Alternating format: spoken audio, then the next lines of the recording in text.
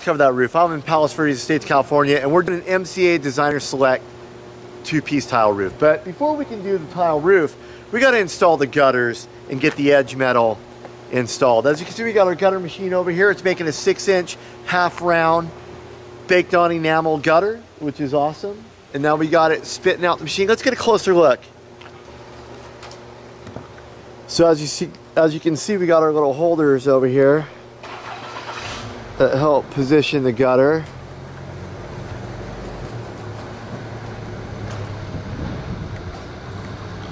Want to get a measurement on that, make sure we're not wasting any material, taking our mark.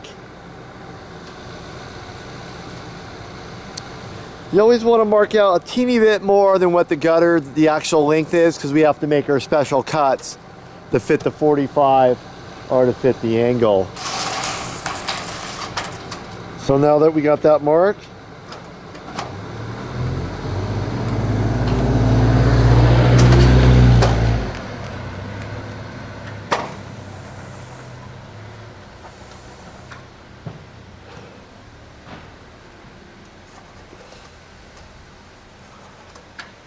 so these are some of the gutters that we've already pre-cut. It's working out pretty nice.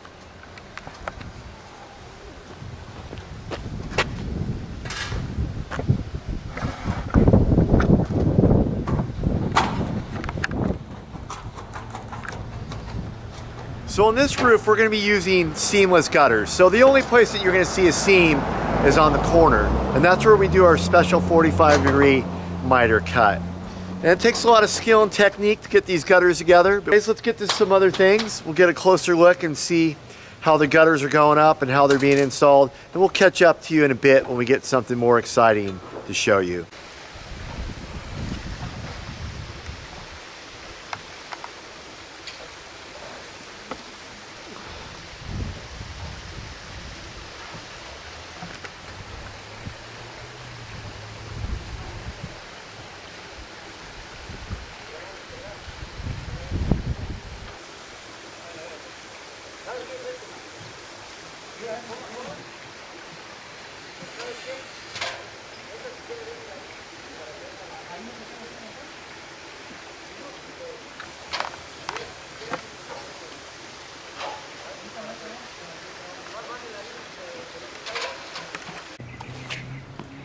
Hey, welcome back to Cover That Roof. We're in Palos Verdes, States, and we're installing some half-round gutters. Now they're approximately 6 inches round in width at the top, and they really look good with the two-piece Spanish tile. They just go together.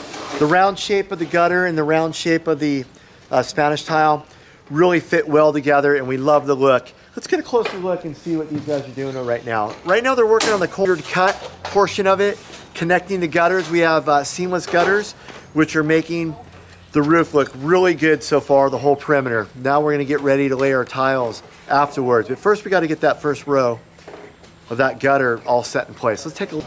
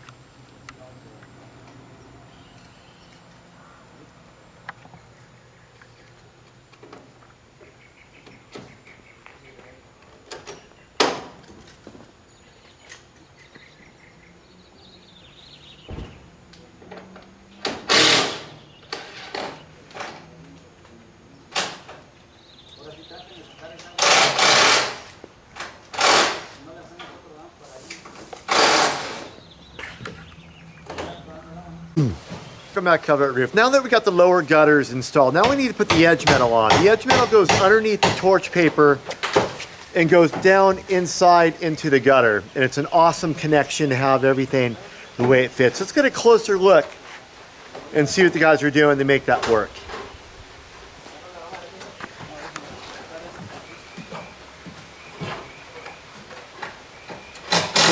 we're making a cut on the edge metal.